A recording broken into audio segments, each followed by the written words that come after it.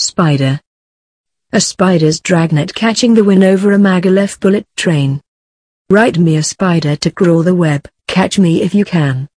I'm on a one-way ticket to paradise, let me crawl to a better tomorrow. Let me trawl, find what I do not know and see the light. The internet is a sea of human nature, a vast cloud of flesh. A great library of Alexandria. Information is power.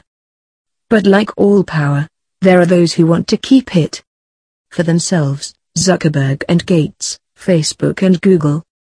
Now, as far as I know, and I might be wrong though I am right, nobody has ever put up the US's nuclear missiles on the internet. I mean, it's not something I've heard about, at least according to the internets. Hey, did you see the latest grumpy cat meme? Certainly water coolers and bulletin boards are more interesting. Now there is an unlimited supply of posters and funny jokes. What with the Arctic ice melting, ISIL exploding in Syria and Iraq, with constant war and death, and that certain uneasiness that you feel when your boss Googles your Facebook page. We all need a good laugh. Yay, I want to write a spider to trawl the web and fish for grumpy cat memes. I want to bury my head in the sand and forget Ferguson.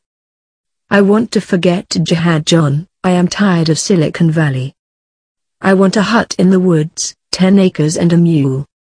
The Amish have it right, the only cloud in their towns are those that bring rain. Too bad a storm is coming.